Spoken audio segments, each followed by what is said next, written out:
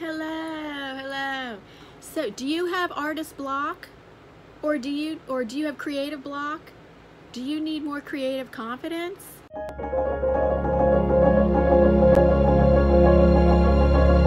I have a book for you, The Artist's Way. So, oh my goodness, it came, look at this. This is the 25th anniversary copy.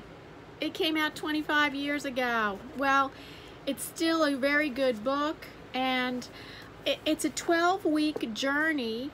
Let's see, it's a spiritual path to higher creativity. A spiritual path to higher creativity. I love that. And it's a 12-week journey.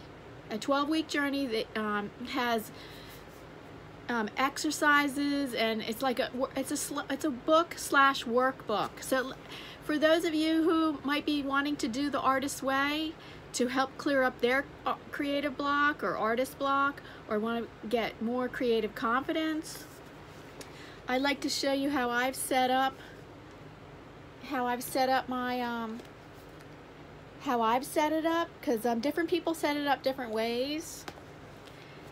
And I did it in a bullet journal, and I'd just like to give a shout out to I can't say the name of her channel, but I will link it right down at the top of the description box. And I'm probably gonna put it in, I'm gonna put it in text right down here. I'm gonna put her channel name right in the text right down here, because I can't think of the name of it right now. But I just like to give a shout out to her channel, because she helped me figure out how to set this up. I did go off on my own way, but in the very beginning, there are some things that I used that were helpful, that she suggested, on how she set it up when she did the Artist's Way. So I have just, each week I'm going to do a review on how the week went, and it's a 12-week journey. And I am just nearing the end of week 1 and going to give an update and a review on week 1. So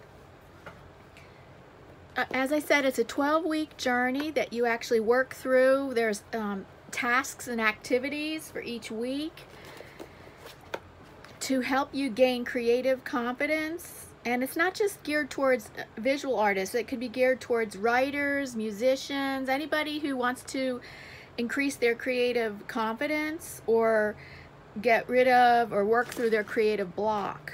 So I have set up, I'm using two notebooks. I'm using spiral bound bullet journal and a ring binder, 3-ring binder. So the way I've done this is, okay,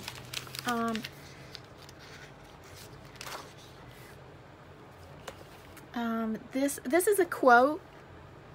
Here was a quote that I just liked from the book, and it's not by the author, it's actually by Carl Jung.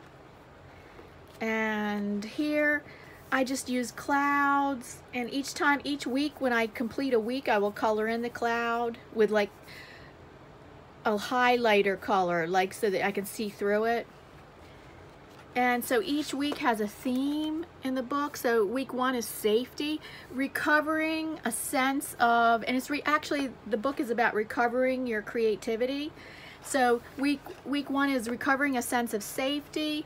Week 2 is recovering a sense of identity. Week 3 is recovering a sense of power. Week 4 is integrity. Week 5 is possibility. Week 6 is, oh, let me read this, abundance. Week 7 is connection. Week 8 is strength. Week 9 is compassion. Week 10 is self-protection. Week 11 is autonomy, and week 12, the final week, is faith.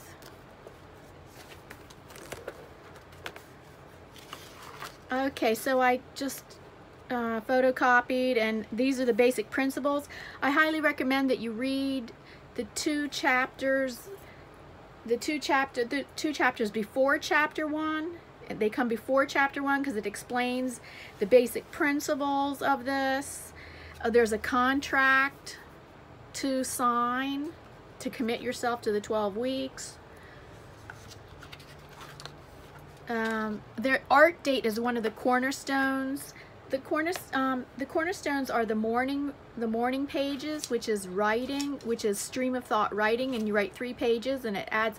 I found it adds up to about 20 minutes of writing each day. And a side note is that I recently learned that people that do at least 15 minutes of writing a day have stronger immune systems. That's an interesting fact. So I found that writing 3 pages front and back of 3 pages in a spiral notebook, and I did that in a different notebook. I don't do that in here. I did that, actually I have a third place that I do the writing in. My morning pages, I do that in another spiral notebook, and you're never supposed to reread them or anything. It's just it can be like illegible writing. That's what mine is, and I just write out my thoughts, stream of thought writing, and mine adds up to about 15 minutes, 15-20 minutes actually. Artist date ideas. That's another cornerstone of this. Artist date. So these are artist date ideas. The artist date that I did this week, it's supposed to be for 2 hours. You do an artist date, is I just did a creative play date where I did art but didn't have to worry anything about what it looked like. It was just creative play.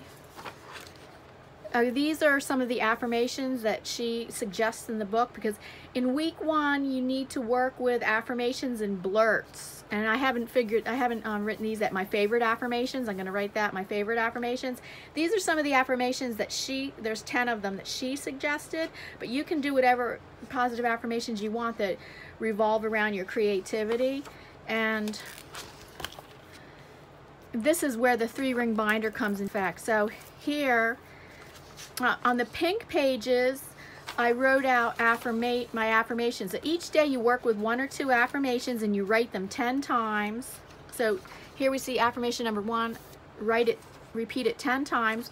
And then on the purple pages, I have written the blurts. The blurts are what she calls your negative self-talk. So when you write this positive affirmation, what is the negative self-talk that goes on in your head? And you write all those blurts.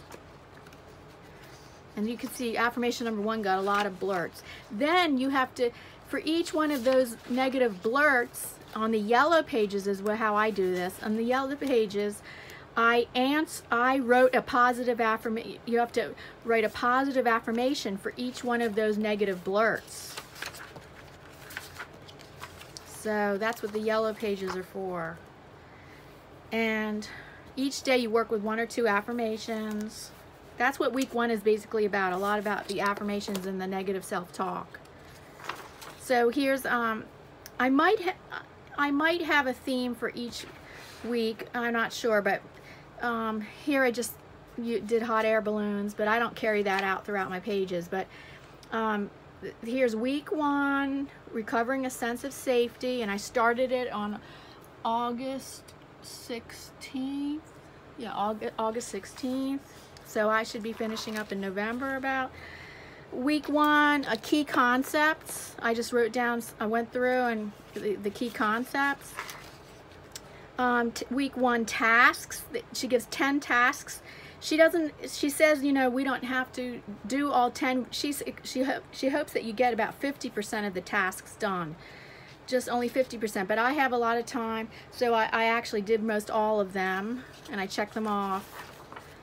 And here I did something because I was doing something else with working with creativity this week, an online free workshop, and I just wrote a letter to perfectionism, and that kind of ties in with this book, but it's not exactly what this book was talking about. But I actually wrote a letter. This online art workshop that was free talked about writing a letter to perfectionism. So I wrote a letter to perfectionism.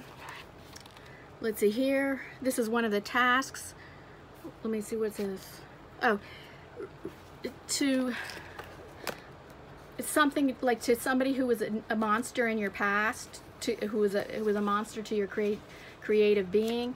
Write a letter to them. And for me, it was myself. I was my biggest monster, actually. There was nobody else that I could really blame, or nobody really affected me. My parents actually were very encouraging. 5, I didn't fully do this one. I kind of wanted to put pictures here, but I didn't want to draw them.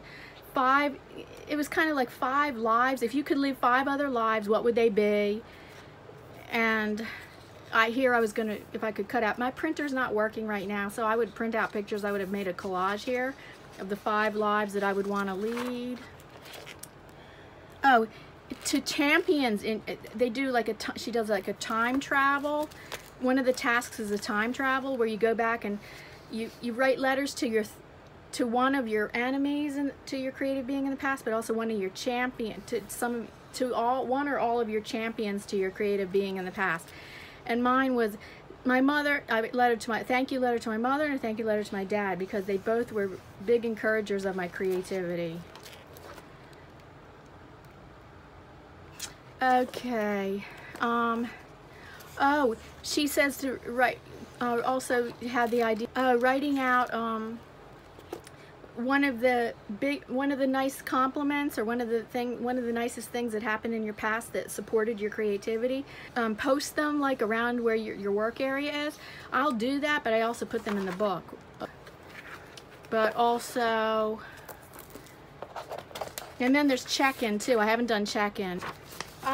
She calls it the censor, that negative self-talk, who's in charge of your negative self-talk, that person, that voice inside you that's doing the negative self-talk. She calls that the censor. People call it the inner critic. I like to call it the inner critic or the mean queen. So I drew a picture of the mean queen, and in my writing said she's not going to be in charge anymore. She's not going to run the show.